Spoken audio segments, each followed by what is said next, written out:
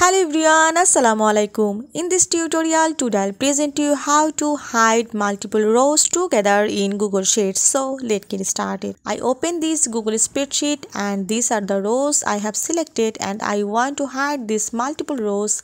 So firstly you have to select the rows, the starting point and drag on the mouse on the ending points. I have to select 36 to 44 rows and then click mouse right button and find here hide rows 36 to 44. Now see, this is 35 nung rows and next is 45 nung rows, and these another rows are to be hidden. You have to select these rows in the another way.